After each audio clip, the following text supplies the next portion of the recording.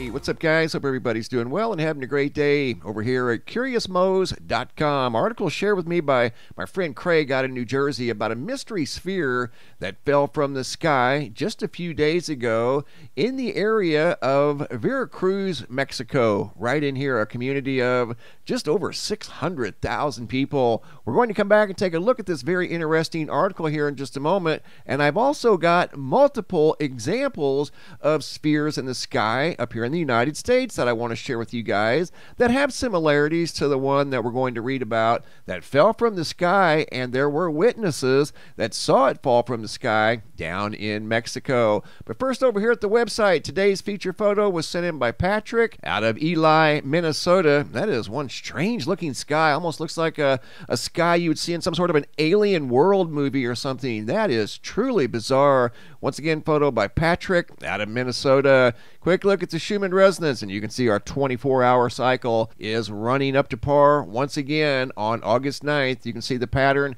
started again at around the 9-10 o'clock universal time. Today, though, it stopped around 18-19. It's been stopping around the 20-21 mark, but today it stopped a little early. I have a theory I want to share with you guys tomorrow about the possible origins of this energy. Looking at the Sahara sand situation, not much change other than the fact it's encompassed now half of the state of Florida. That large plume that was hanging around offshore has moved onshore right now, once again occupying most of southern Florida. And there's another 4,000 miles of Sahara sand behind that plume that again just made landfall in Florida. Hopping over to the Yellowstone supervolcano caldera, looking at the seismographs that monitor the mighty supervolcano. And over here in the northwestern quadrant, quite a bit of earthquake activity. Here's a screen grab I took from earlier this morning. You can see these three seismographs here along the far northwestern edge, all showing signs of long duration small earthquake activity. Grayling Creek is showing magma intrusion, and there's another seismograph up here that's been absent now for over 2 weeks. That would be Hebgen Lake, the location of the large 7.2 magnitude earthquake that occurred back in 1959 at the Yellowstone supervolcano caldera, just north and west of the caldera. But that seismograph, for unknown reasons, has been absent for a while. And a quick update over here at the Lake Mead Reservoir, day number 5 now of an increase in the water elevation at Lake Mead, up to 1,041.53 compared to 1,041.46. The outflow is still less than the inflow. The inflow 14.5, the outflow 10.8. But I will say the outflow has been steadily increasing over the last 5 days. And real quick up here at Lake Powell, nothing's changed. The outflow is still much greater than the inflow. The inflow 5,900, the outflow 12.4. So that equates to a negative change at Lake Powell. So the water is going down at Lake Powell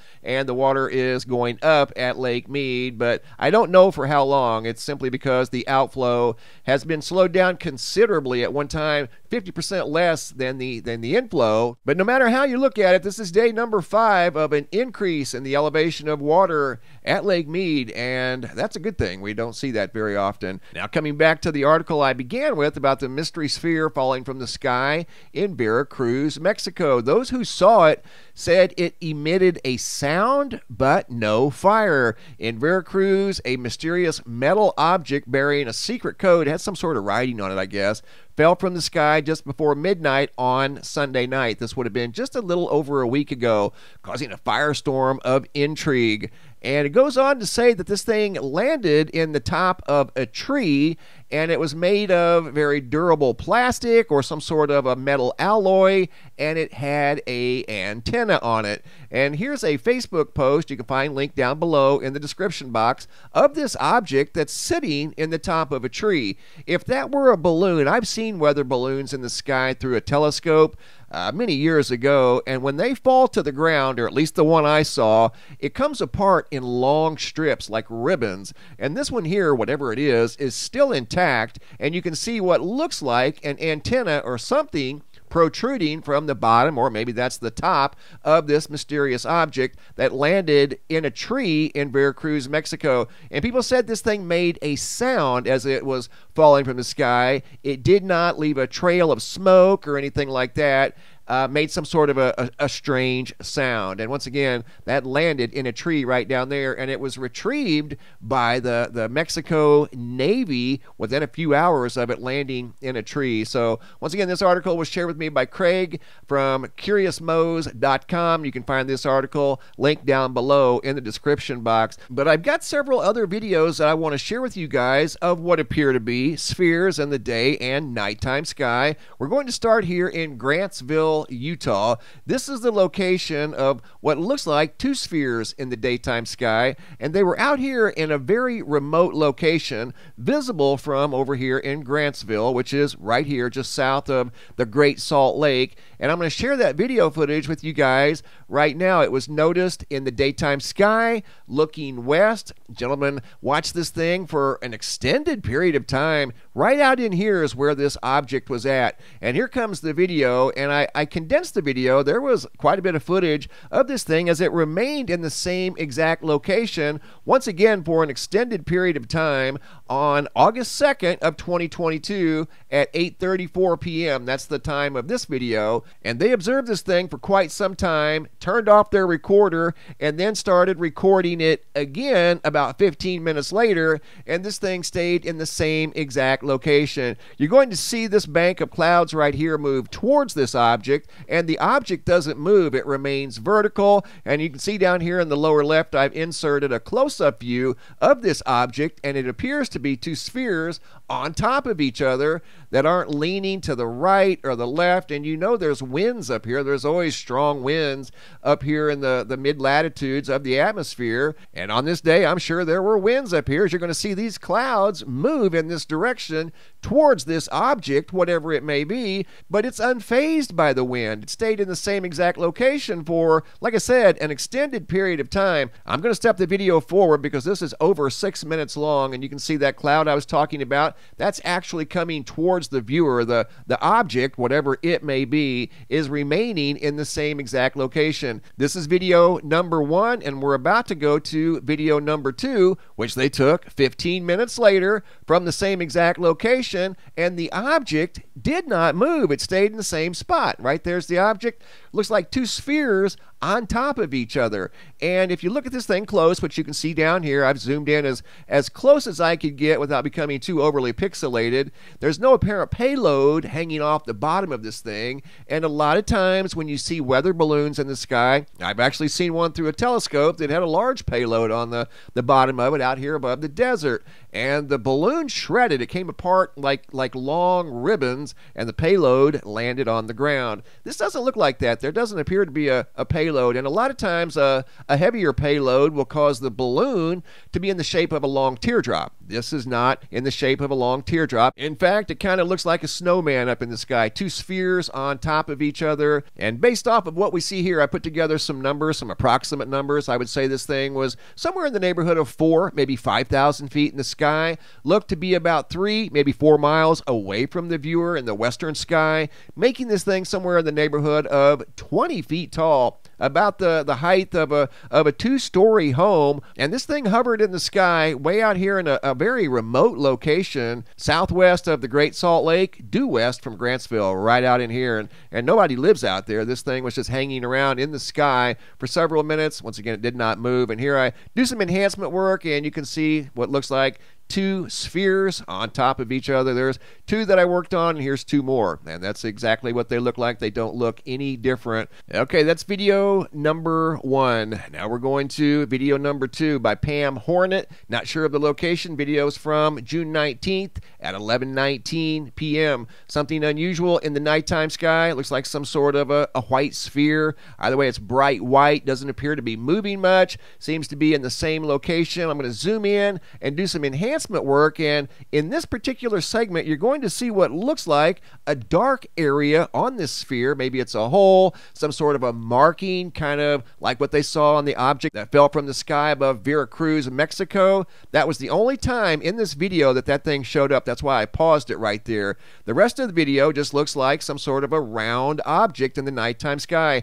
Here I enhanced that segment that had what looked like a dark feature, and in this enhancement, light is dark and dark dark is light. So the dark area looks light in that segment, and there it is in the original format. There's an unusual marking on this sphere. We're going to look at yet another sphere, Samantha H. Not sure of the location of this one either. It was in the nighttime sky, and it was recently here within the last week or two, maybe sooner. Something in the nighttime sky that doesn't appear to be moving. It's maintaining the same position. When I do some enhancement work, you can also see a strange dark marking on this object as well. And when I put it side by side with the video I just showed you guys, they definitely have similarities. And these are two people that do not know each other, and these videos were taken on different nights. And once again, I'm waiting to hear back on the location of both of those objects. This one here is out of Sterling Heights, Michigan. Video footage taken by Bill A. of yet another unusual object in the nighttime sky. Looks very similar to the two videos that I just showed you guys. This one here is maintaining the same altitude, doesn't appear to be moving. If it is moving, it's not moving much. It's not very high in the sky. I would say maybe 400, 500 feet. Appears to be pretty good size, maybe 12 feet in diameter, 15 feet in diameter. It's a pretty good size object. It's not moving, it's not blinking, it's maintaining the same color. If it is blinking, it's very difficult to tell. I've zoomed in over here on the left. The right is the original video that was sent in by Bill, and I haven't adjusted it in any other way. This is the original format that Bill shared with me of something in the sky a few nights ago that resembles a sphere. So that's video number 4. And here's video number 5, another quick video out of Ohio sent in by Yahoji of a sphere in the daytime sky. And this too was kind of maintaining the same altitude. It wasn't moving much. Over here on the left is the original video. It was a vertical video. Look at how high up that is. That's probably somewhere in the neighborhood of 10, maybe 12,000 feet. Here I zoomed in on the right, and they did an excellent job recording this thing. The camera's not bouncing around much considering how far away that thing is. That's probably 2 miles at least away from the viewer. So I zoomed in the best I could. It looks like some sort of a white sphere in the daytime sky. It's maintaining the same position. I couldn't see if there were any unusual markings on this one, as I couldn't get close enough to it because it was so incredibly far away. Once again, probably 2 miles away from the viewer. And this next video footage is of yet another sphere noticed by Mary Hall from the International Space Station above the South Atlantic Ocean on July 30th of 2022. Here goes the object zipping through the field of view. That is not something on the ground. That's an object in the sky above Earth. And when you zoom in on it like I'm doing right now, it looks like the other videos that we just saw. Looks like some sort of a large white sphere high in the atmosphere above planet Earth. And this one here, I would assume it was so incredibly high above planet Earth that it was not visible from the ground. This one here was probably only visible from the International Space Station at this time. That doesn't mean it didn't come down through the atmosphere at a later point in time, but there's several examples of other spheres that were noticed in various locations across the United States and from the International Space Station that have similarities to the object that fell from the sky above Veracruz, Mexico. Great job, guys. Keep the photos and videos coming. If you have any photos you'd like to share, you can send those to reports@MrMBB333.com. Thanks for watching. Have a super day, and be safe out there.